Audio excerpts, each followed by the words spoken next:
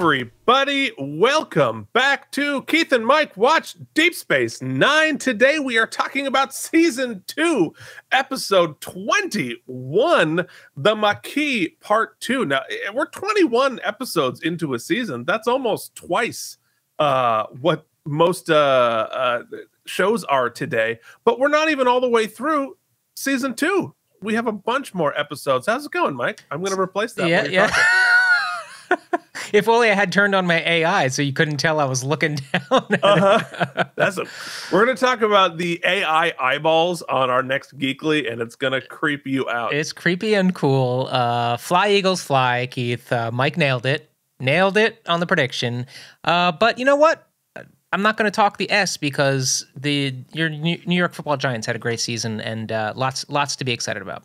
But that's go ahead. Go ahead. You know, like your team was vastly more talented and deeper than we were, so of course you won. And I don't begrudge you. I have a lot of Eagle fans in law, so I have a different flavor of burning hatred than I used to in middle school.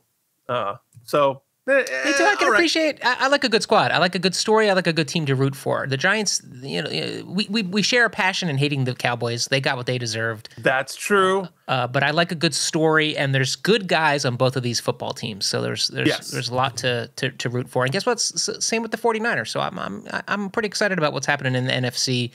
Go NFC. We won't talk football here. We have another show for that kind of thing. Keith, I'm excited this week because. Any two-parter, you know the second part's generally going to probably be better in the TV because that's when all the action happens. We get the pew-pews. We get some great buddy copping this episode. I'm excited to talk about it, so let's jump in. I'm excited to talk about it, especially after the sort of underwhelming part one there was. Oh, I'm just yodeling into the sky. Wow. Frozen. That was weird. I don't know what that was. But anyway, so after this sort of underwhelming part one, I was interested to go back and watch part two again. And I was like, oh, okay, cool. So we're going to talk all about that. But before we do that, we have some important people to thank, Mike. They are our patrons. Yeah. Those who are with us currently, those of us who aren't with us anymore. Who are paid through the end of the month. Oh, you're right. You're right. We appreciate y'all. We understand that we never want you to contribute if it is by any means causes you any financial hardship. I know that it is tough in these times. So we thank with all of our heart and soul Brian Kaufman, Casey Clark, Cloudlover69, Jason Moe, Andrew Hayes, Jorge Navoa, and the mysterious Woofs. Woofs, boot shivs. Woof's butthole, otherwise known as Worf's boot shivs. Oh man, CRM. Woof, there it is. Prod. Charles Babajij, Nikolay Ivanovich Lobachevsky at Grim Toys, Delusions at Noon, and Eric Wilson. We thank you. You can join the team at patreon.com/KNM. You get all kinds of good stuff. You'd know, Keith, our boy JD over on YouTube gave one of the best compliments of our new Let's Play series that's slowly dripping, IV dripping onto YouTube, but is almost slowly dripping. You are literally just I'm trying to hold back the once fire a week. hose. I'm putting it out once a week on the YouTube, but our patrons are getting it deluged in the face. Oh my god! JD goes, "Hey, I can say without whatever." There's no one putting content like this on the internet. And Keith, I'm not sure he meant it as the compliment I took it as, but regardless, I took it. I 1,000,000% take it as a compliment, even if he didn't mean it that way. No one, So if you're not seeing this, go check the feed. Mike and I are doing a full playthrough of Star Trek, the something. What is it? Star Trek: The Next Generation of Final Unity. Final Unity 1995 CD-ROM point-and-click game, and it's really quite something. And we're bad. Yeah, we basically started hitting the beer while we're doing it, and I promise I'm going to keep Mike from talking over the dialogue constantly, but it is absolute chaos, and it's a musical now. So check it out in our feed, and while you're at it, check out the the Star Trek toy show. Everybody knows about the flagship Star Trek toy show, but also check out K&M Geekly, where we talk about other stuff even more than we do here, which is kind of astounding. All right. Well, enough of that. Let's talk about Deep Space Nine, Season 2, Episode 21, the Maquis Part 2, which aired on May 1st, 1994. I was coming up on my 14th birthday. Ooh, it's a big one. Big one, sort of. I mean, freshman year of high school, almost. This would have been the end of 8th grade, I guess, the beginning of, end of 8th grade for me. Anyway, that's when you had you had an opportunity to be cool, Keith. I don't know if you nailed it or if you let it slide, but you had a shot. I do 6 YouTube shows about Star Trek. Any guesses on whether or not I nailed it? Well, you were just ahead of your time, buddy. I was behind a lot of things, though. I don't think my voice had changed yet, so I'm not sure it has now. We were listening to once again R. Kelly's Bump and Grind. Problematic singers. R. Kelly, I hope you get bump and shivved. There you go. Okay, well, fair enough. The top movie, I did not remember this movie at all, but I really felt the description of this was. Whew, you ready for this, Choice? Mike? Yeah, give it to me.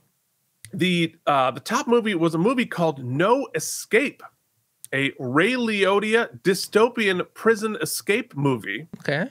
Get ready for it.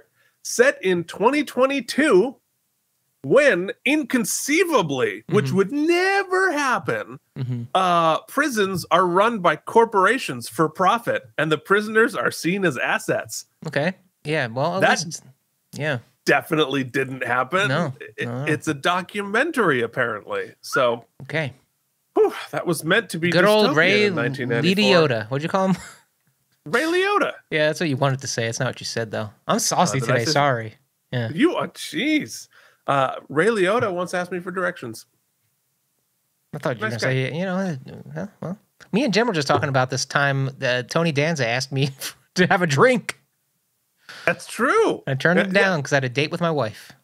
Yeah, well, and every time you bring that up, I have to just give my props. You once asked Natalie Portman out. I did. I mean, it was a hard no. But she said no politely. But you asked. I did. I mean, hats off, sir. Hats off. All right. What are we talking about? No idea. We're lost. Keith, when it was on TV? Well, let's stay on topic and talk about other TV shows. Yeah, nothing exciting on the TV this night, but I will point out that Hallmark Hall of Fame had a show on ABC. That's before Hallmark had its own channel. So every once in a while, if you got that Hallmark movie, it was on ABC. Yeah, and it was called A Place for Anne. Huh. Where is Anne's place? I don't know. It was on Hallmark apparently. The CBS was it about a mysterious Anne? That's a mystery, Keith. I don't know. I mean, was Mysterious Anne even alive in 1994? Who knows? We don't know much about her. We know much about her. She's mysterious. CBS Sunday night movie was The Oldest Living Confederate Widow Tells All, Part 1 of 2. So set your DVRs, I guess. Not that that was the thing. DVR, set your VHSs, set your Panasonic Keith, but that's VHS. If you were in the Sunday market. But what about if you were watching on Saturday? The Commish was all new, The Letter of the Law. The ABC Saturday Night, the movies was playing The Jerk. Oh my God. Love that movie. Steve Martin's just so good. We had Cops, and then the NBC movie of the week, Keith, True to Your Heart. Tanya and Nancy, The Inside Story, the made-for-TV movie, 1994. Yes, wow, the like sprung into production 10 minutes after the Olympics. Wow, I bet that was good. I, Tonya was great. It was. And that was, and of course, it's probably just like this hit piece on Tonya Harding without having any like empathy for her experience, whatever. We had was it a band at that time, Keith? And there was SpaceX Mafia. Yeah, sure. Space 8 Mafia. Yep. Okay. But not the number 8, the word 8, which never made any sense. But anyway, there was a song we had, and I forget what it was called, but there was a lyric, Jeff Galooly, get a lead pipe, hit a skater in her something knee. It rhymed with ooh. In her like shoe knee or something. I don't remember. But it was funny. I laughed every time. Because we were, knee. Yeah, we were in middle school. Wow. Okay. Well, hey, I can't criticize anyone's bad early lyrics because I've got a few. I got a few bad early lyrics. All right. That wasn't good. Enough of this nonsense. Enough of this nonsense. Let's get to the hard-hitting weekly world news headline for May 1st, 1994. There's a Kansas woman addicted to peas. She eats them, gal, it says. Gal eats them for breakfast, lunch, and dinner.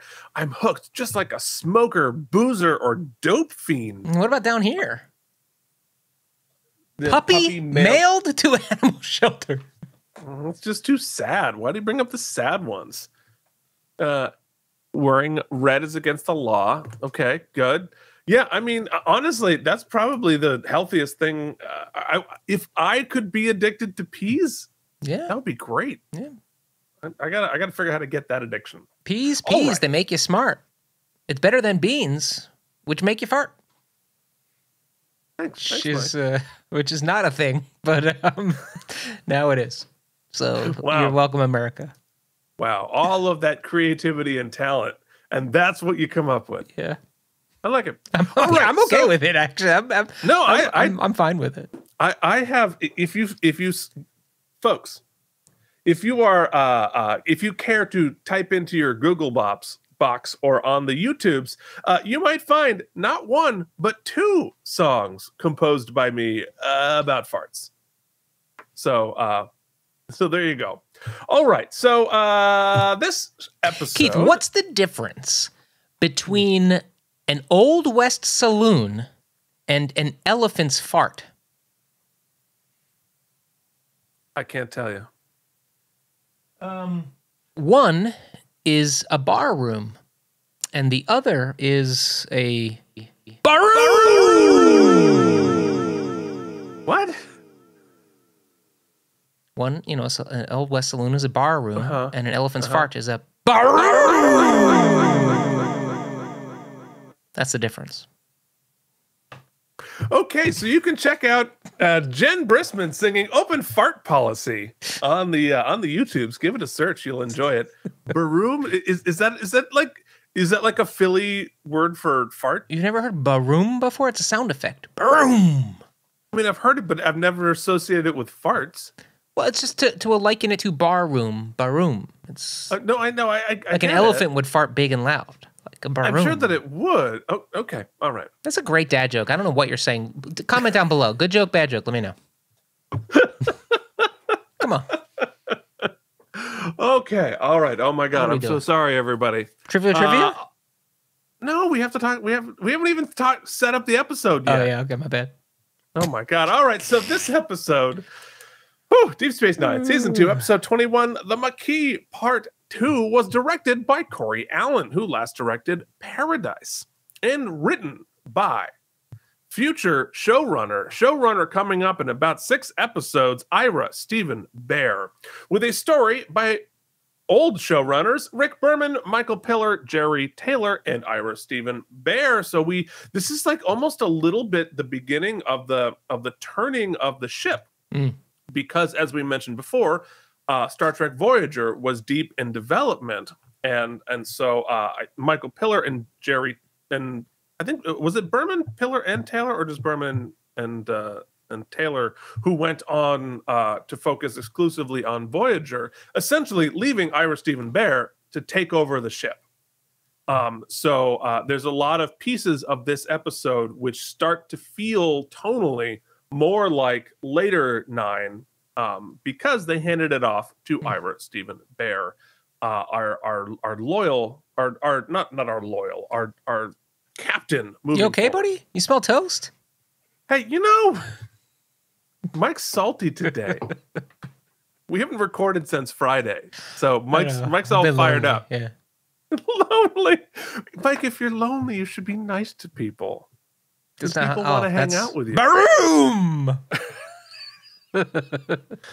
And there's no better transition to trivial trivia, Mike.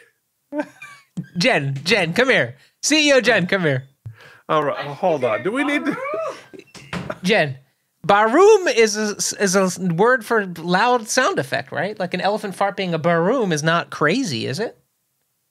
No. Come on, camera. Say that to the camera. But hold on. Hi, Jen. Hi. mean, I only know it in the context of the joke. But baroom is not a sound for fart. It's just a loud noise. Yeah, but that's what a fart is, Keith. No, a fart is a specific loud noise. Thank you, Jen. Okay. Folks, I mean, you don't need a specific fart sound. Okay.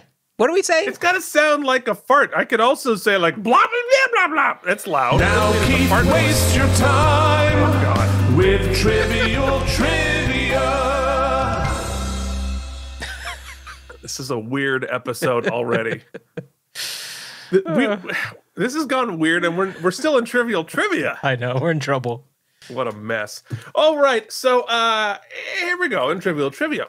Just a couple things this week. Ira Stephen Behr, previously mentioned, wanted Hudson to die in this episode, but it was vetoed by Michael Piller. But Piller later regretted the veto. Piller would leave Deep Space Nine to create Voyager after the season, leaving Ira Stephen Behr free to kill off whomever he damned pleased. Moving forward, sort of mentioned that. And the second part of trivial trivia, to do the Odo pulling a dude off of a ladder effect, they actually had to write special software to develop that shot, which is crazy to me. Like, but you know, again, it was just the early days of CGI. There was no like just grab a goop thing over there, which we could do on our iPhone now. But back then, you had to actually write specific software to do it. Be very curious to see what the coding was on that. But impressive amount of effort just to do that effect. Which Deep I now have Space Nine companion. I said to Keith, but he's got to pretend I did it. I mean, no, I don't have it. That was CGI'd into my hands. Yeah, because our CGI is so good. It's actually not bad. Keith, part 2 of the Maquis has a fascinating conversation in which Quark one-ups a Vulcan on the subject of logic, and the first appearance in Star Trek of a Cardassian with an atypical physique. We were afraid that the Cardassians were all becoming too alike, says Ira Stephen Behr. We wanted to see a kind of pear-shaped Cardassian, just to show that they're not all alike. Okay, pear-shaped, I'm not sure that held up, but, you know, I see where you're going. I mean, I'm kind of pear-shaped. I hold up. From console down. As always is the case with one director picks up an episode from precisely the point of a previous director, Part 2's director, Corey Allen, had a conversation with Part 1's director, David Livingston. Primarily, they went over blocking for the characters as the episode opens. From that point, Allen was on his own. One of his challenges was attempting to put some visual interest in a lengthy six script-page dialogue sequence between Sisko and Cal Hudson in the teaser. Allen's solution was to send them on a long walk and talk through the jungle. I don't know that it always works to walk-talk a scene, says Allen, but it's a pretty staple trick, so we just put it on its legs. Kira's previously all-negative feelings about Dukat begin to show some ambivalence here, as she is forced to begin seeing him as the multifaceted being he is. That was the beginning of their whole complicated relationship, which would become more and more complicated during the third and especially fourth season. The creator of Star Trek had frequently postulated that the Earth that both Kirk and Picard knew was a paradise, with no poverty, crime, or war. While Behr took care not to contradict that view, he began having the characters take a closer look at it, as when Sisko points out that it's easy to be a saint when in paradise. I've been wanting to say that line in Star Trek for a long time, says Behr. We need to dig deeper and find out what indeed life is like in the 24th century. Is it paradise? Or are there, as Harold Pinter supposedly said, weasels under the coffee table? Yeah. Ooh, Pinter. Good reference. Yeah, I mean, I love exploring that idea, and boy, are we going to get into that. There's the idea of it's easy to be a saint in paradise, and what happens when that's challenged or what happens when that's threatened is going to be something we're going to deal with moving forward, and it's going to be incredibly prescient for a pre-9/11 show. Okay. All right. So what was Next Generation doing? Well, let me tell you what they were doing. They were doing an episode called Bloodlines, in which Picard races a Ferengi in an effort to track down the son he never knew he had. An episode that I did not remember. I rewatched it just because I was like, huh? is not very memorable. That's why I don't remember it. It's sort of it's a sequel to a season 1 episode, but it ended up not being that memorable. The guest stars here back on Deep Space Nine include Tony Plana as Amoros, John Shuck as Parn, the aforementioned pear-shaped Cardassian, the Cardassian of a certain shape. However, John Shuck, boy, has he done a lot of Trek. He plays a Klingon ambassador in Star Trek 4 and 6, the movies. He was on Voyager as chorus member number 2 in Muse, and Antak on Enterprise on 2 episodes, Affliction and Divergence. We also have the return of Natalia Nogalich as Admiral Nechayev, who was previously seen on The Next Generation. So we have a little bit of a crossover here with The Next Generation. And if you remember, Mike, when she guest starred on The Practice, I was like, oh my God, it's Admiral Nechayev. Yeah, totally remember that.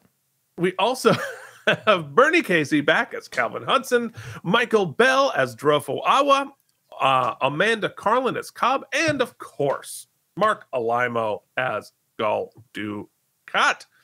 Mike, let's go into the screening room. Shall we, Keith? I'm so glad they said pear-shaped and not Fatassian. Badoom!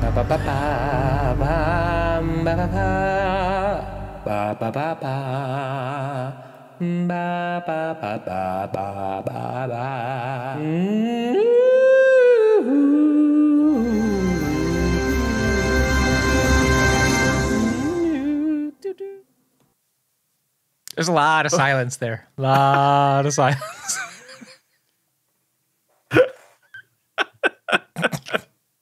Wow. Yeah. Don't do a podcast with Salty Mike. I'm telling you. It's not good. You prefer Savory Mike? Yeah. Savory Mike? I prefer Savory Mike, yes. All right, so here in the teaser, we find, as we finished part 1, Sisko and the team are held at gunpoint before Hudson decides to be buddy-buddy again. He hands Sisko his Starfleet uniform. Already, I'll say, the ball is so dropped. There's no conflict between these two men.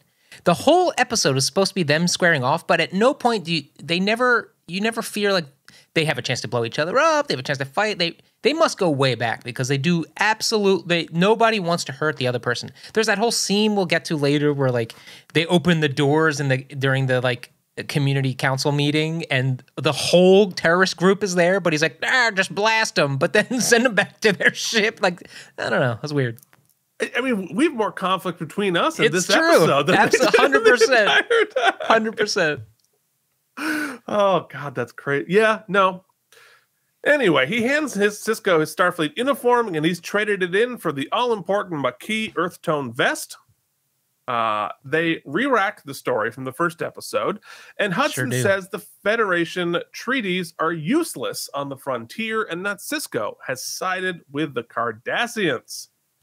3/4 of the budget of this episode went into smoke and dry ice, which does nothing to mask the soundstage of it all, despite how much they wander around the few feet of forest set.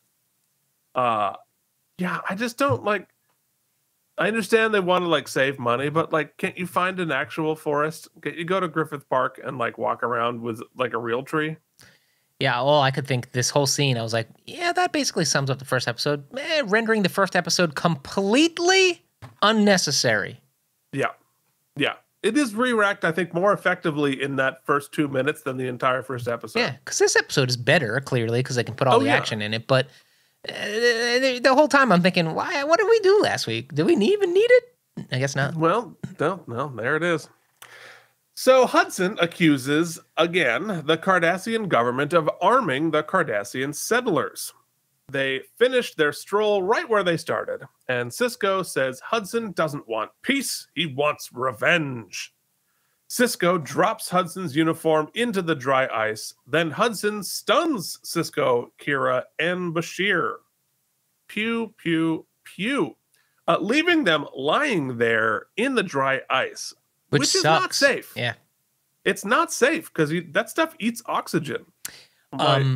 quick story, because I won't mention the actress's name because I think it's badass, but I don't want to put her on blast. So I was doing a production of a very small show, but they were doing it with like a budget that was even too big, so they were just spending money on crap. It was this huge light plot for a very small show, and they were lighting it like a rock concert. There's all this smoke and all these lights and stuff, whatever. Now during tech, was this the musical that also had to do with pear-shaped people? No, this was this was I Love You Perfect Now Change out in the Midwest, and very small theater, but it didn't need to be as none of that matters. So actors during this tech process generally just sit there and just stand there and they light and smoke around you, but they refused to let us leave while they wanted the lights to match in the haze, and so they just kept pumping haze, which is ostensibly dry ice. And that stuff will dry you out. It's just not pleasant to be breathing in and out for like 4 hours of just constant haze. And so finally this one actress who had like all these Broadway credits who was in our show was the nicest woman, incredibly talented, humble, but she threw her one diva fit because of dry ice. And she's like, here's what we're going to do. We're going to call equity, and we're going to see what they have to think about this. You can either stop the haze, stop the dry ice, or you can find someone else to do my part. And she walked out. And I was like, wow. And they shut that fog down right away. Well, it's interesting because there's two different things happening there, right? Because you've got the haze machine, which is like this weird chemical smoke that goes everywhere. And I've used it before. Did a great music video for Mike Calls in Sick, Not You, Mike, from I Got Fired, using one of those. But then the dry ice is the stuff that sits on the very bottom there, which is from like the super cold ice. Anyway, and that's the stuff that actually like takes oxygen out of the atmosphere because it's like the CO2. I don't know, some sort of science. I'll tell another story off topic. So my older brother in high school was doing a production of Star Mites, if you'd believe it. I don't think I know what that is, actually. Oh, it was an ill-fated Broadway rock musical. Anyway, he was playing the bad guy, and at the end of the play, he like falls into the pit of whatever, and it was filled with dry ice. Well, they didn't use the dry ice until the opening night of the show. And of course, our drama director was not like Captain Responsible. And my brother realized as he fell into the pit, he has to lie there for like the last 15 minutes of the show. And they just kept pumping. So he's lying down in this vat of dry ice. Like, I'm literally going to die. That's amazing. So, well, anyway. I mean, not him dying, of course, but. Yeah, well, he made it. He made it. He's fine. Anyway, where were we? Well, we got blasted. And then beamed back on board? Yeah, yeah, because they just stunned him so they could get away. They weren't going to try to kill him. So in Act 1, they arrive back at the station, and bigwigs from both the Federation and Cardassia are already on their way. Admiral Nechayev is already dumping on Odo, filling in some of the backstory that got cut from Episode 1. She says the Federation should never have left the colonists in the Cardassian side of the DMZ. Probably true. She asks what Hudson thinks, but he doesn't give up his buddy. Sisko does not tell them that Hudson turned. Sisko then gives a terrific speech that Ira Stephen Behr has been trying to get into Trek since Next Gen, which is like you said, and here it goes. The trouble is Earth, Kira says. Really? He says, on Earth there is no poverty, no crime, no war. You look out the window of Starfleet headquarters and you see paradise. Well, it's easy to be a saint in paradise, but the Maquis do not live in paradise. Out there in the demilitarized zone, all the problems haven't been solved yet. Out there are no saints, just people. Angry, scared, determined people who are going to do whatever it takes to survive, whether it meets with the Federation approval or not. That's my cold read for Sisko. Kira says, that makes sense to me. And it kind of makes sense to me, too. And she's like, go tell the other guy. And he's like, maybe I'll do just that. Maybe I will. Odo calls and says, hey, I caught one of the Vulcan's accomplices. Now, if you remember, the Vulcan was one of the people who abducted Dukat in the last episode. And the accomplice, of course, is Quark. Cisco says, no nonsense. What kind of business were you in with her? And Quark eventually just gives up the ghosts and says she was buying weapons. Yeah, and here's a spreadsheet. Here's a printout. Here's a spreadsheet of a ridiculous amount of weapons. So they don't have any. They don't have any authority to like hold him as an accomplice to stuff, or they just decide he's better as an informant. Like, why does he never face consequence?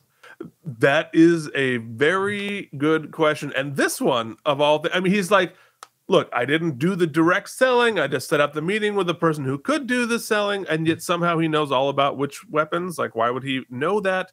But yeah, the accountability of Quark, we get a lot. We let Quark get away with a lot. But I guess like the station is Bajoran, so it would go under Bajoran law, not Federation. So there's a lot of like jurisdictional questions there. But yeah, I think there should be some consequences for Quark literally being an arms dealer.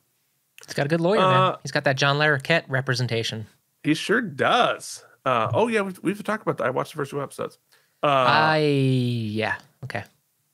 A friend of mine's on it. Come on. Yeah, dude. I know, and I love Larroquette, but Mike's sensibilities has evolved past network comedy. Well, it's very throwback. It's very network comedy. It's very network comedy. Anyway, focus. We suck. We are not focused today. No. Case of the Mondays. Quark tries to get himself out of it by saying, I'll testify against anyone. But it seems like there's a ticking clock. So when Odo asks how long to hold on to Quark, Cisco says sensibly, forever. Then the Cardassian bigwig shows up and demands to speak to Cisco. And he says, here it is, Dukat was part of a group of misguided Cardassian leaders who were indeed secretly funneling weapons to the Cardassian settlers. And they don't want him back, and they assume the Maquis are going to execute him. Not a great day for Dukat, but that chest plate looks awesome. I'll say this, Keith, because Ben knows better than that. Ben has inside information because him and Dukat have been having chatty chats. So some would say that the high command here gets Duke caught with their pants down? Indeed.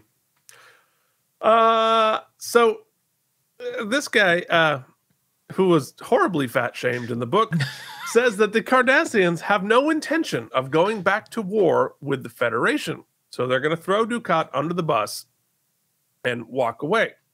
Now, however, neither Kira nor Cisco believe anything that he said, except they do believe that the Cardassians are smuggling weapons into the DMZ. And Avery Brooks is bringing full talent badassery to his performance this week. 100%. He is just like full badass Cisco in this episode, and I'm here for it.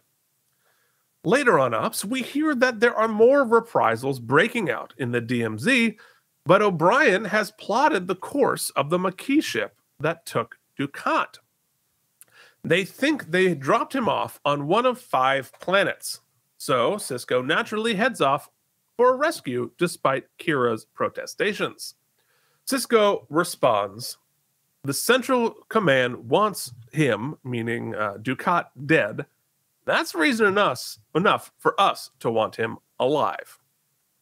Which makes sense. So we begin Act 2 on a watery planet, or a planet that the AI upscaling doesn't know what to do with.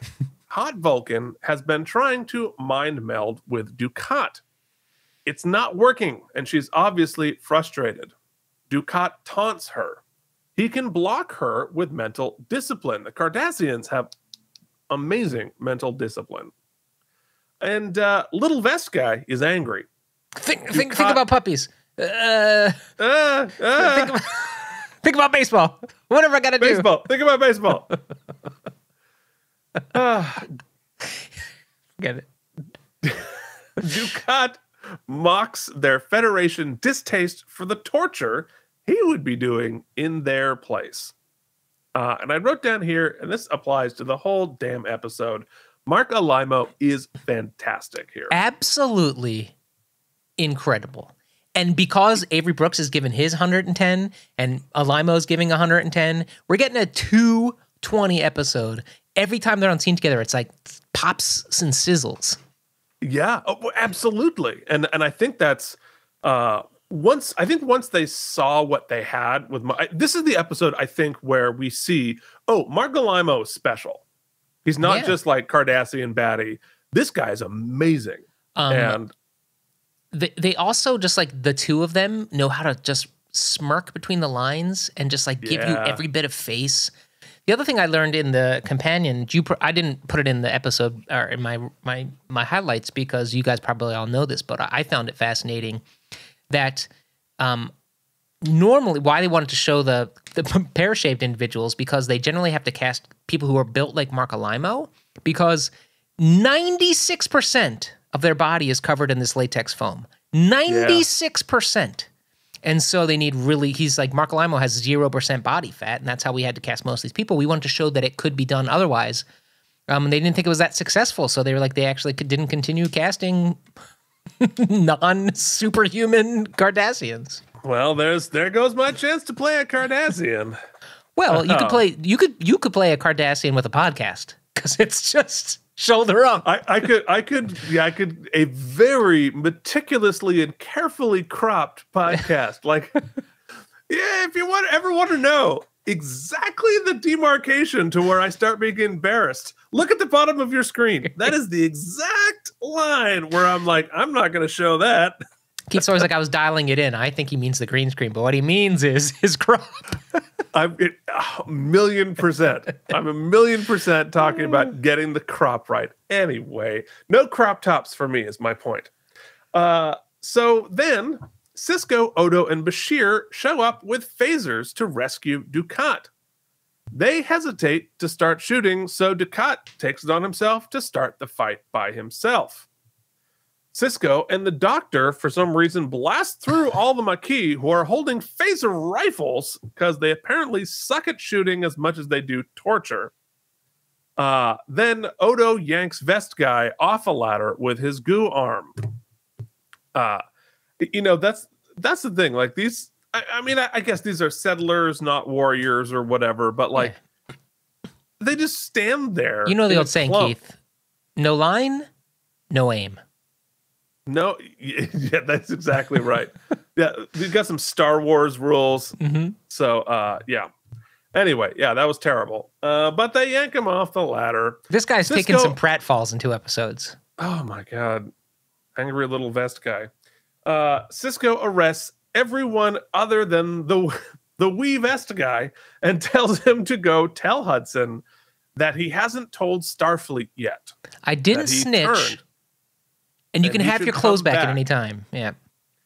And at this point, I wrote down, I should credit Vest Guy as Tony Plana, who has had a remarkable career as an actor, including playing Ignacio Suarez on Ugly Betty, and has 217 IMDb credits ranging from comedy to drama. However, this was not his shining moment.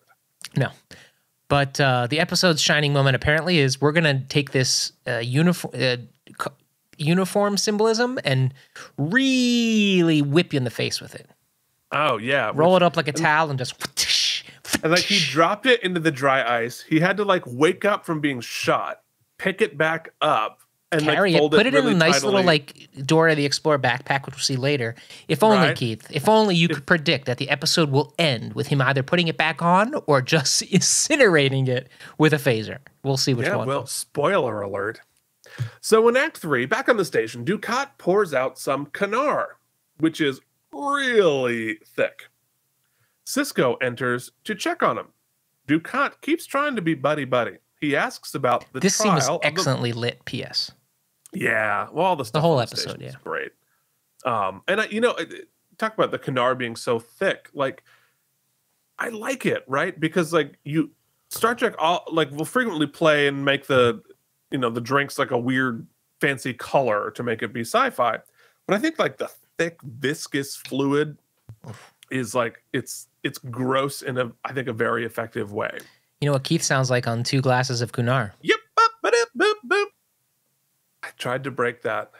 Oh, right. So he asks Sisko about the trial of the Maquis members they arrested. And he tells us that in Cardassia, the guilty verdict is already rendered before the trial begins. They just do show trials for the entertainment of their people. Then Dukat asks the obvious question, why didn't the Cardassians rescue me? Then Sisko tells him that the Cardassians blamed him and he can look forward to his own show trial. This scene is chef's kiss because they both have these shit-eating grins because the leverage is seesawing back and forth. Like, Sisko just feeds out so much line as Dukat is chewing the scenery, shit-eating grin because he's like, we do so great, blah, blah, blah, blah, blah. And you can tell even, because in episode 1, they do a really good job of showing how kind of duplicitous, how much Dukat enjoys being a contrarian, right? He just loves setting up the things. Needling for power. Yeah, and so here you don't even see it coming. Even when he's like, "How come you rescued me?" It's like he's walking right into it and doesn't even see it. And so the beat change, a lesser actor would play it huge, but the subtlety with the beat change here, where he realizes, "Oh, they set me up. I thought they set me up," and then Ben comes back in with his. I can't wait for that show trial. Oh, it's so good, the back and forth. Oh, it's amazing.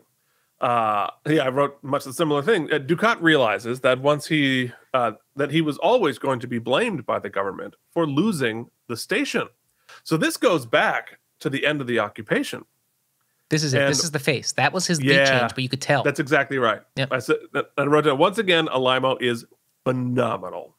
He's in a desperate position, but works to hide it.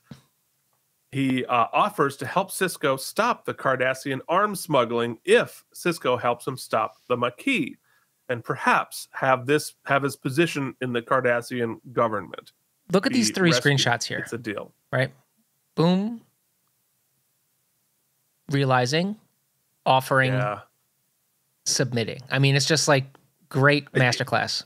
It really is in nonverbal acting, in playing against, having your reality be different from what you were saying, playing the intention, showing vulnerability while desperately trying not to show vulnerability, which is one of the hardest things to do as an actor.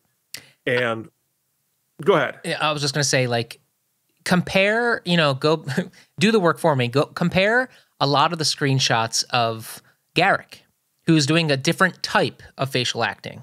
Effective, but completely different than what Alaimo's doing here.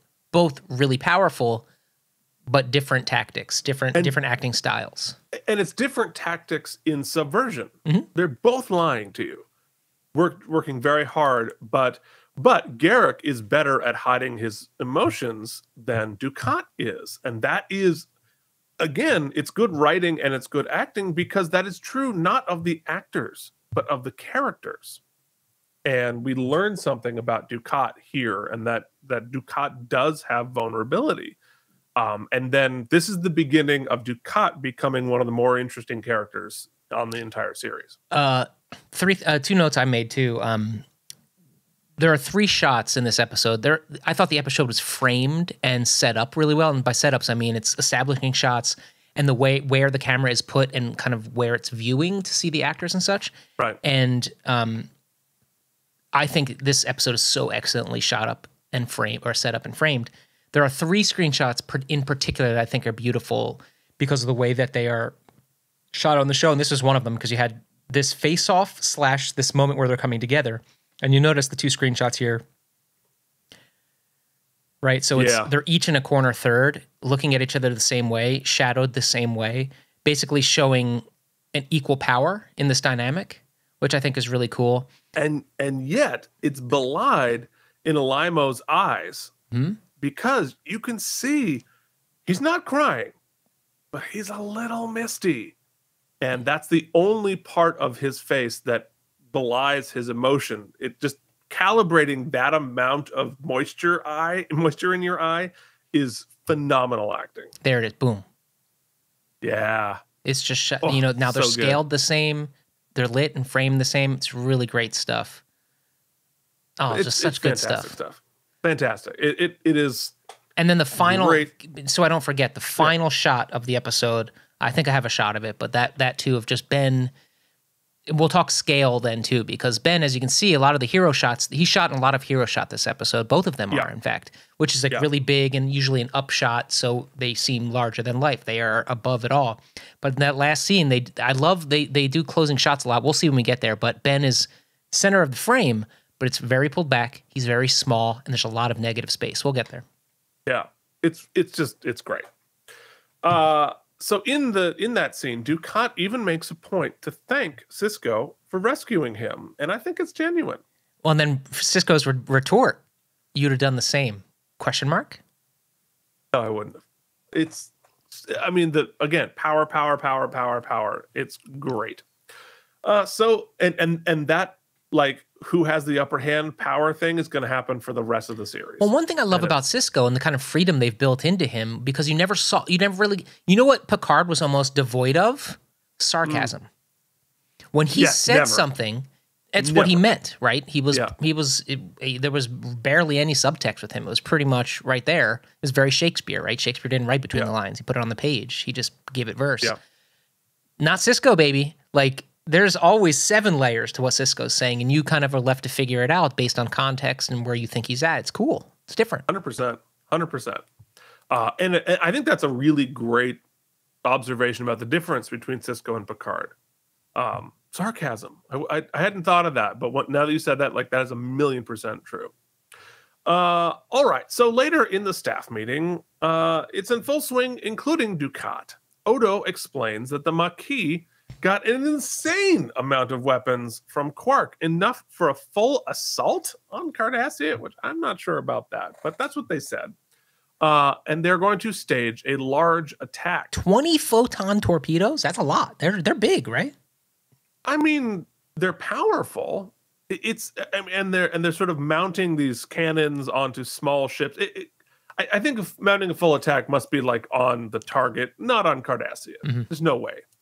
But they are trying. Yeah, they're just trying to, like, a weapons depot. They're going after, right? They're going after a weapon depot. And Dukat tells them who is smuggling for the Cardassians. It's the Zeppelites. So they take a runabout to chase down a Zeppelite freighter that Dukat thinks is smuggling weapons.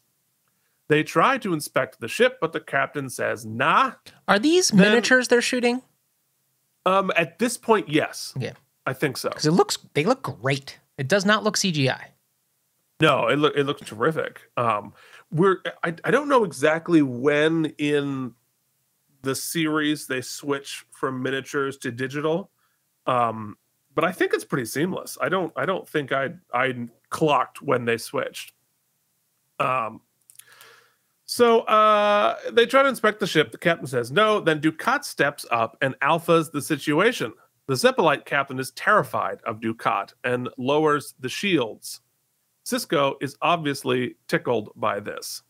So we only see the Zeppelite on a screen, but amazing makeup, as usual. More shoulder pads, but whatever. But you know, of course, it's an interesting situation for Dukat because he holds all this power as a Cardassian, as being a high-level Cardassian. So this guy's confused why he's working with the Federation, because he doesn't know that they've turned on Dukat yet. So, but they thus are able to prove that they were carrying weapons from the Cardassian government. So in Act 4, we go to the brig, and Quark and the Hot Vulcan are chatting. Quark says, "I empathize with your position." Hold on. Sorry, Keith. Rewind. So after Dukat throws his weight around here, I love this take right before we go to the next act, because it's definitely like I still got it. Oh yeah, so good. I mean, the whole Dukat's whole identity at this point is wrapped up in little exertions of power, little power plays. How can I dominate one way or another? That's how he gets his satisfaction. Like certain political leaders we've become familiar with. And it's really interesting here. You know, first of all, this is the first week where the companion sort of spoiler alerted me, which kind of bugged me. because it foreshadows that in season 5, Dukat goes real bad. And by foreshadow, I mean it just says it, which pisses me off because here I'm like, oh, I love. Maybe for the rest, we're going to have Dukat and Ben come back together all the time, every once in a while, to kind of work between the lines with each other inside that gray area between right and wrong. Yeah. You know, fixing. And I've been so compelled by their partnership here. Although that same setting up the potential friendship might actually make the antagonism later more juicy. So we'll see. And yeah, that sucks. But also, I'll say that we ask the question forever. Okay. It never really gets solved. Okay. So don't be too swayed by that. Cool.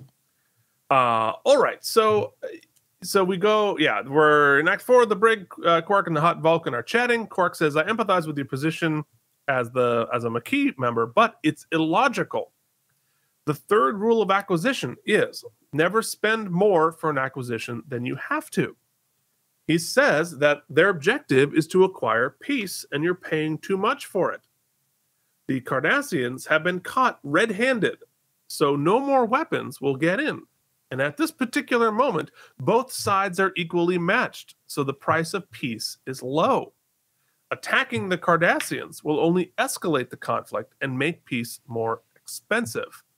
And I wrote down, Ira Stephen Behr's writing here is excellent. Mm-hmm. And so is Odo's costuming. Quark's, excuse me. Yeah. I mean, I think Ira Stephen Behr did such a better job of explaining the situation in a couple of paragraphs than the entire first episode did. I walked out of that like, wait, what? They're doing who and the why? And he's able to do this all in 2 paragraphs. He's a good writer. We're going to find out more about that later. So later, Sisko and Dukat discuss what the Hot Vulcan just confessed: the target of the Maquis attack. There is a secret Cardassian weapons depot hidden amongst civilians, but they don't know where it is. Dukat says, "Don't tell the Central Command, I'll find out where it is," making himself useful. In the meantime, Sisko is going to go negotiate with the Maquis back on their settlement. So he heads off and finds the settlement doodad. Now it's nighttime. Mm-hmm. They adapted the same matte painting for night. They're having a meeting. School board meeting. Shows up. School board meeting, right? And Sisko comes up and he speechifies that they should call off the attack because if they do attack, they will be enemies of the Federation. Then a bunch of folks with phasers show up, including Hudson. And this is when we continue the uniform of it all. He offers him backpack. He offers him a fanny pack filled with a Starfleet uniform. And he says, now that they've stopped the Cardassian weapon shipments, there is no need for the Maquis. Hudson says, nope, but join me. Sisko says, nope. I really did a good job rewriting that scene. Hudson zaps the uniform as if the symbolism isn't strong enough. Photoshop. Yeah, there it is. Zero. I don't know what setting it is to vaporize a knapsack filled with a uniform, but nailed it. But to stop there, right? Like, don't go through and hit Ben's penis. Right. Don't hit Ben's little Ben. It's not good. More like Big Ben. All right, moving on. Big Ben. So, yeah, you know, in Act 5... This is the best. Here's how I know it's Photoshop, because look at Ben. He doesn't move. Nobody moves. This is the same picture. Oh, that's so true. They took a still, animated on top of the still. Of course. Oh, good catch, Mike. Look at the guy in the background. It's just a still. It's the same thing they do when you're beaming in or beaming out. Like, it's all the same thing, but that's... very clever. I call this screenshot, who farted? Who farted? It was definitely Dukat. I mean, it might have been Dax. He got you Dukat. Kira assumes it was Dukat. And Dukat's got the, Yeah. I think it was Dax. I think Dax farted. Curzon. That's who it was. So Dukat has found out where the depot is. They need to stop the Maquis attack before the Cardassian government finds out about it. Otherwise, there will be a full-scale war. They're going to try to stop them with their 3 little runabouts, which I have 2 thoughts on. Which, because on the face, is pretty ridiculous, considering the scale of this, the stakes of this. You're literally trying to stop a full-blown war between the Cardassians and the Federation, and you're going to send your 3 little toy ships? Is there not like a real Starfleet ship available to do this? Devil's advocate. I would think maybe their plan was to keep it quiet, and so the Cardassians wouldn't know that any of this happened, and the big old, the Enterprise comes in, it's going to get their attention. So I can see both sides. So they set up in formation outside the colony, but there's nobody there yet. Then the ships arrive, the Maquis ships, and Sisko hails Hudson. It's a showdown. And we see that the Maquis ships look way cooler than the runabouts. Yeah. Also, I had a question, and I think maybe the answer is but there's potential for violence in this journey, right? Clearly. Yeah. Would you bring your entire full staff, like the cream of your crop people? Like, isn't there Congress during the Speaker of the House or the State of the Union kind of situation? Like, don't we want to leave at least somebody behind? Designated survivor. Yeah. It was Quark. Quark's a designated survivor. I mean, everybody? I mean, he has a lot of faith that his buddy, Old Cal, isn't going to blast them. Well, and you'd think they would have pilots and... don't they have like squadron leaders and stuff? Mike, they're series regulars. They're going to get paid either way. We might as well use them. Is it possible that they're doing something they don't want Starfleet to know about? But they do. Starfleet's going to know. Starfleet is... Yeah, no, Starfleet knows it's an aggressive maneuver, one way or the other. I think this is a production issue. I think it's Wormhole. It would make much more sense if you had like 6 nameless badass pilot extras. Go Red Leader. Yeah, there's no red leader. You have O'Brien, who's not a pilot. So, and the doctor. And the doctor. They're going to do great pew-pew. Yeah, they get knocked out within 30 seconds. Oh, of course they do. Yeah. Yeah. So the Maquis ships show up. They look way cooler. They hit the Maquis ship with a tractor beam, but of course it starts firing. The battle begins. Pew pew. Both sides do damage and knock out the other ships, so it's just Sisko versus Hudson. The pew-pews here look fantastic. Yeah, great pew-pews. I think this is the best ship battle on TV Trek we've seen thus far. This guy, there were no stakes for him either episode. Like, I'm not putting him in. I'm sure he's a great actor, but he did not bring. If Sisko brought 110, he's giving me a solid 30. He never got hype. He's never angry. He's never feels in any danger. When his ship gets shot and he's like, nah, sorry, I guess I'm gonna. And then when the screws get put to him here at the next scene, he's like, yeah, okay, I'm gonna just flee. No urgency, just nothing. He's stone did not cold. go to the Shatner School of Acting. No. He would have been like, gone. So, but I do think That's this shot cool. right here. Yeah. I love, so it's almost like they mounted a camera on top of it and we took the ship's point of view. This is a pew-pew angle we have never seen on Trek before. And it's video game definitely style, better maybe. than we've ever seen. And hold on to your butts, kids. But I was like, that's the best ship battle I've seen on TV Trek, not the movie Trek. The movie's different. But anyway, Hudson tries to make a run for it. And Sisko tells him to stand down and tells him, you're going to be an outlaw. Dukat naturally wants him to fire, but Sisko won't because they were their buddies. But their friendship is over. And they leave it at that. But they do stop the attack. Later, Sisko is in his office, and Kira comes in to say Dukat has left. Sisko got a commendation from Starfleet, but he's not happy. He didn't prevent a war. He just delayed the inevitable. And on that mysterious note, we end the Maquis part. Well, they give us the hero shot, right? But then they don't end the episode there, which is what I love. Here's the shot. Yeah. All that negative space. and just bending his baseball tiny in the frame. He's all alone on his Deep Space Nine with so much responsibility and nobody there to help him. Like it's a whole thing. It's a beautiful shot. Great shot. I mean, the lighting on that is just perfect. Like that's if I had a painting of that, I'd be all for it. Ooh, that would be an amazing painting. All right, somebody out there. Yep. Mike likes negative space. Yeah. Make a painting. Yeah. With the baseball and everything. The coolest. You want to know what's not cool, but we do it every week anyway? It's no. Oh no, Mike.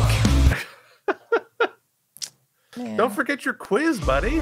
And now it's time for Mike and Deglio's Star Trek Vocabulary Quiz.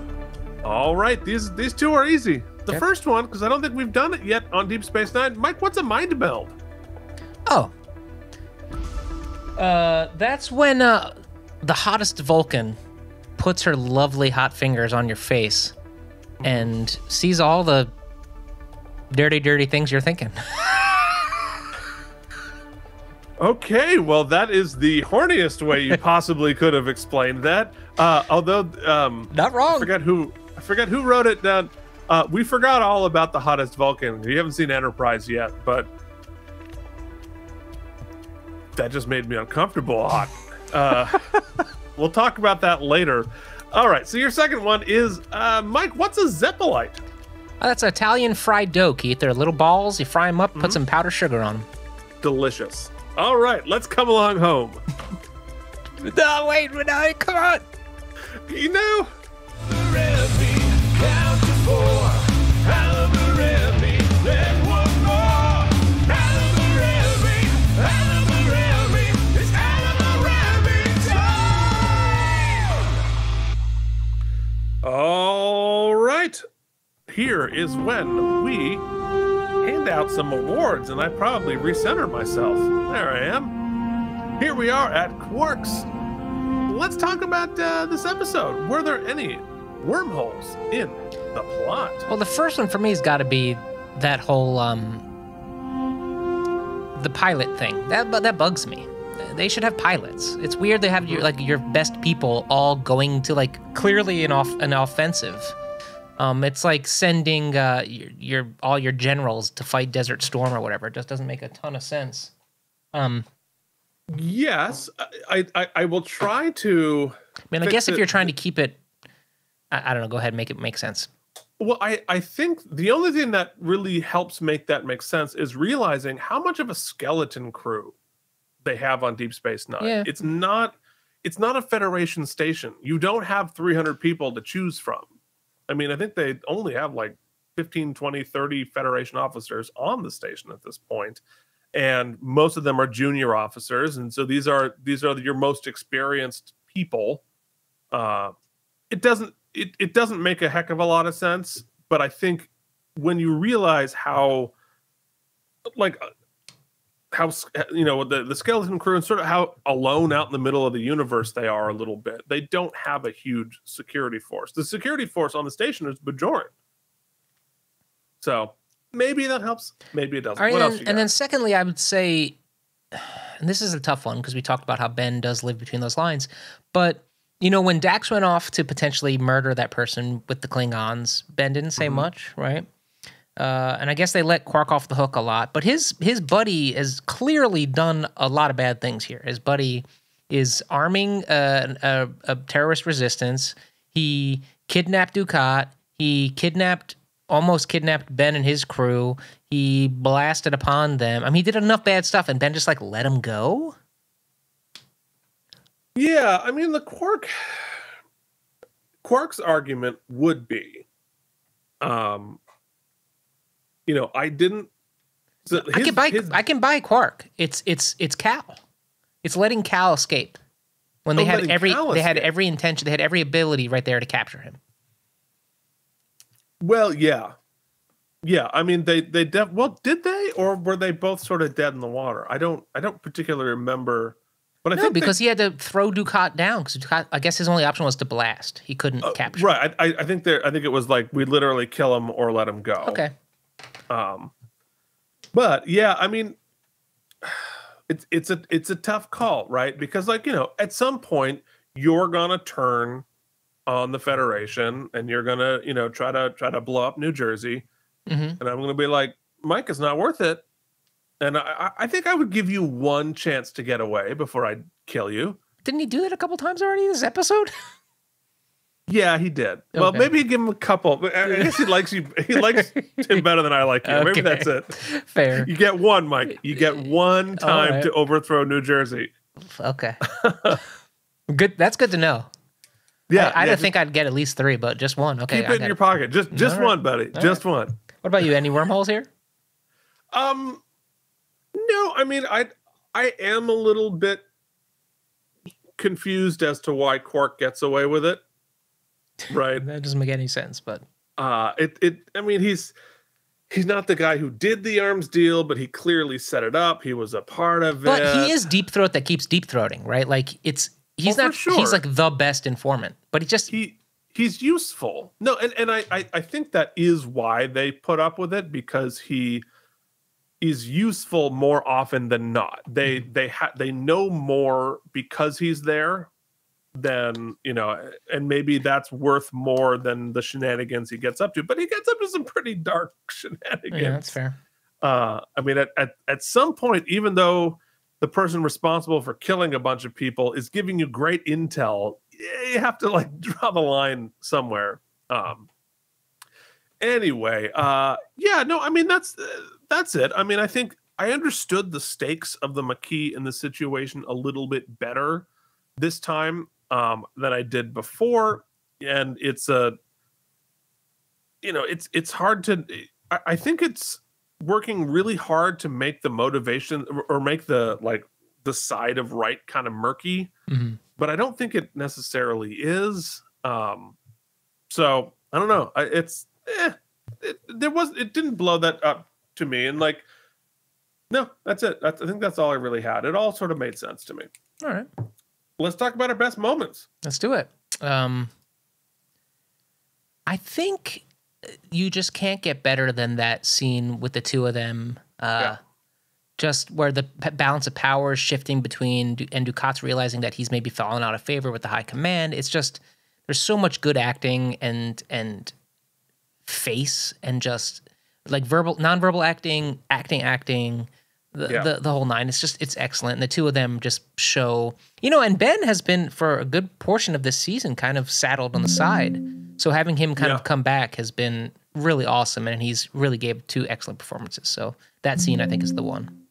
Yeah. I don't think I'm going to put an alternate out, because I think you're right. I think it's more than just that scene. It is the moment Sisko tells Dukat that the government turned on you, and him realizing they're going to execute me.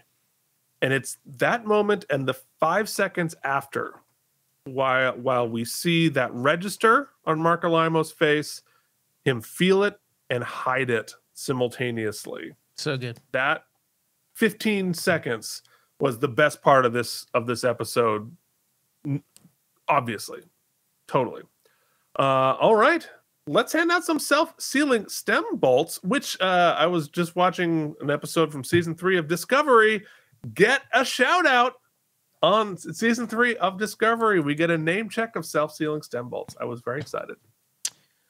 So, in big picture, what I think this episode and this arc does, aside from whatever, benefit it plays in Voyager and such, is it truly lets us know that, and we've had other episodes like this, but this is the first time where Ben was in charge of of the goings on and the stakes and such, that we're going to sometimes handle problems and make decisions that are outside the quote unquote universal ideal, right? Whereas Star Trek, in my experience prior to this, has always been much more than Star Wars or other sci-fi. Like, we do things by the book. And it's righteous, and it's always that way. And even when we have to make a sacrifice where it's painful, we do the right thing. But here, we're letting allies get away with some shady business. We're using some shady or underhanded methods to get what we want. We're rescuing the bad guy. We're teaming up with the bad guy or the gray area guy. and Ben is using sarcasm and enjoying a little bit of wordplay and enjoying a little bit of power dynamic, all kinds of stuff that is just so juicy. And it really fleshes him out. I love Captain Picard, don't get me wrong. But Ben so far, and probably because I'm watching it correctly, consistently and throughout, it feels so much more three-dimensional. And I love the fact that where I started with Ben was not particularly favorable even to Avery Brooks. I was like, what is this? Somehow it's all clicking for me here in season 2, and knowing that we're going somewhere great with him apparently is awesome. So this episode really sets that up a lot really well. And it's cool that Ben's moving the chess pieces. It's clear that Ben's moving the chess pieces, and sometimes moving them in the right spot, like maybe ain't go by the rule book, and I like that. Now, that all said, the first episode was rendered completely unnecessary, which is fine because really all it served to do was set the table, but then like set a big, they're kidnapped. The kidnapping plot was all that's foiled so quickly. It was just a bridge, but it was also a bridge to a new director and basically showrunner, right? So, yeah. And I think maybe this is symbolic of where we're headed, because I thought this episode was much more successful, much more grounded, better written. I mean, there's some great dialogue in the first one, but this was just a better shot. It's a good episode. Great episode? No. But just to get the Alaimo and Avery Brooks scenes, I'll take it. So what did I give last week? Last week you gave it a 68. Oh, okay. Yeah. This, I don't want to crack into the 80s because I don't think the episode or even the arc was that particularly interesting to me. But the performances and the vibe established was great. And on a technical level, this is one of the best episodes. I mean, what they did with the money, with the exception of a couple of things. I'm going to give it a solid 8-0, 80, even. 8-0. Yeah, well, I think you are. I think you're really onto something about this episode exploring the gray areas and sort of putting Sisko in a position where he's having to make sort of personal calls a little bit outside of the Federation rules and regulations. And I think the reason for that is this is one of the first times, as opposed to like one random wacky admiral, like the crazy bad admiral is like a trope on Next Gen. Every admiral we see is crazy and has turned dark or wrong or whatever.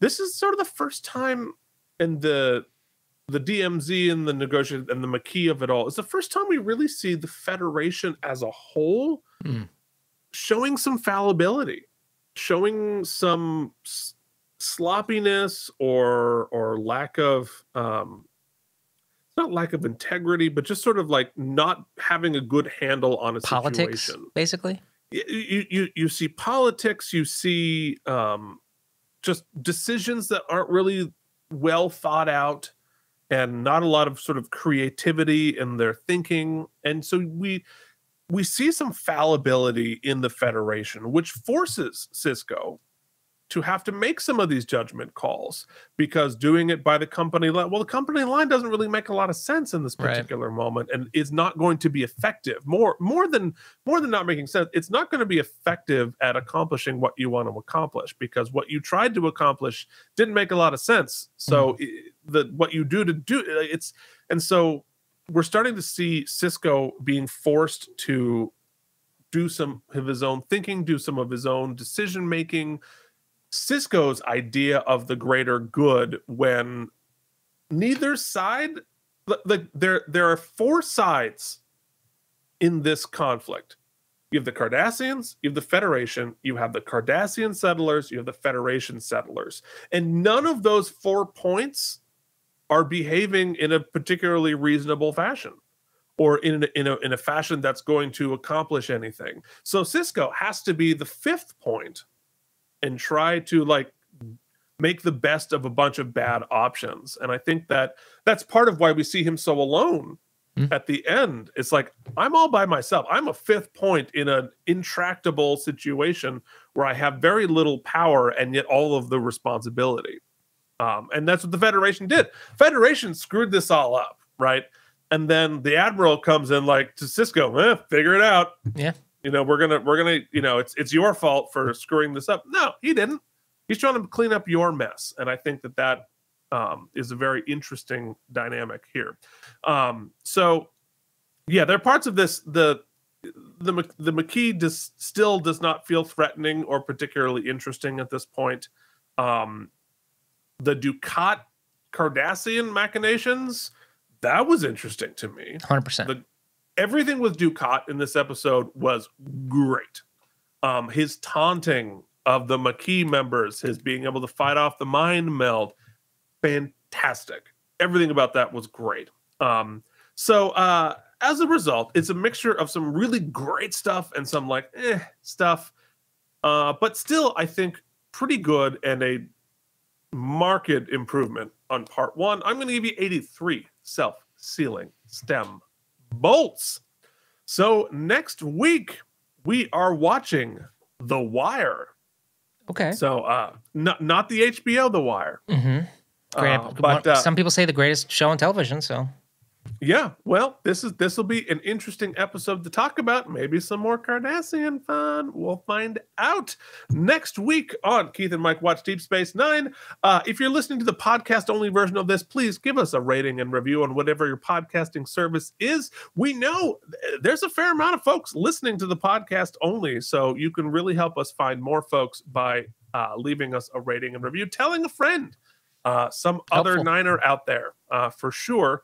That would be very helpful. Check out, look at my Star Trek toys. Check out Keith and Mike play Star Trek, whatever. Check out K&M Geekly. We have so much nonsense. We are spouting onto the internet every week, more than I would care to keep up with. But you can find us here on the YouTube at Keith and Mike. And you can join our Patreon at patreon.com/K&M. Spell out that and get, if you were like, I see this fire hose of content of your absolute nonsense. I want more of that, and I want to pay for it. Patreon.com/K&M. Mike, we're going to see you back here next week with Keith and Mike Watch Deep Space Nine. Thank you for watching K&M Entertainment. If you enjoyed our particular brand of nonsense, please like and subscribe. Or become one of our patrons at patreon.com/K&M.